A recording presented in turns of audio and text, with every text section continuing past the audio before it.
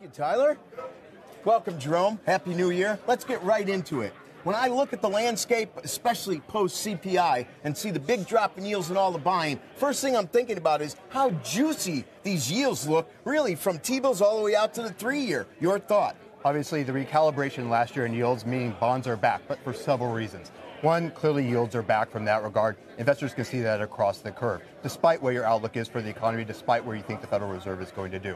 The front end is a little bit safer, so there is a siren song of safety in the front end of the yield curve that we have to be very cognizant of, despite the uncertainty where the economy is going, and despite the uncertainty where the Federal Reserve might ultimately prove its destination to be. And the issue with the short end is that if investors, viewers out there think, wow, I love this, I can get 410, 414 in a 2-year, or I can get 440 in a T-bill. But you have rollover risk. Right, and you want to think about it from a perspective of not only having capital today that you want to preserve, but capital over the next 1 to 2 years to preserve, perhaps to allocate. Let's put it this way. The reallocation of capital over the past year has been one that higher rates, higher cost of capitals has led to a recalibration of risk.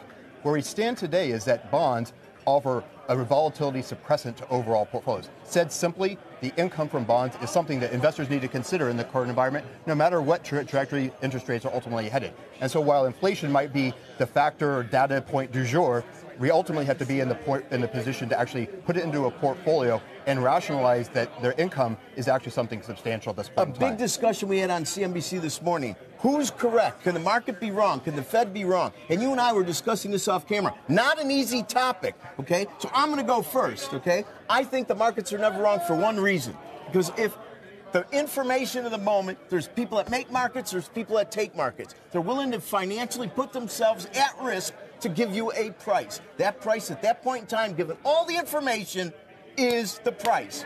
And if things change, it will reprice. Your thought? You see that in the markets. We're going on right behind us here each and every moment of the day. What I think is the rationalization is the tension between the destination where the Federal Reserve of monetary policy and the market expectations are. You have jobs which are clearly still remaining hot.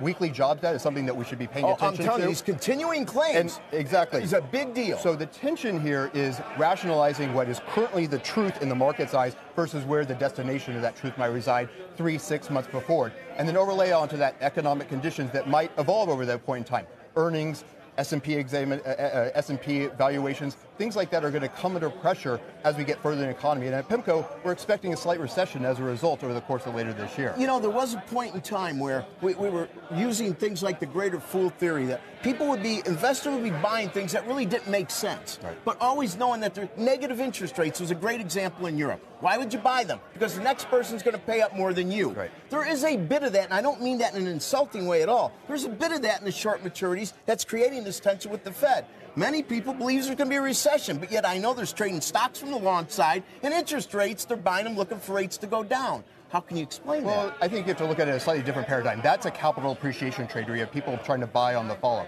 What we're really talking about today is a situation where the second component of return, total return, is income and income generation. And so you don't necessarily need to be exactly right in the forecast of the person to come after you today, especially with rates at 4 and 5% and some asset classes in fixed income offering 5 to 7% yields. It's actually pretty attractive. So the precision isn't exactly what's needed. The recalibration of rates, the liquidity environment, the higher cost of capital, those are all things that actually are playing positively to the outlook for investors, whether institutional or retail at this point in time. The front end is just a safe plot.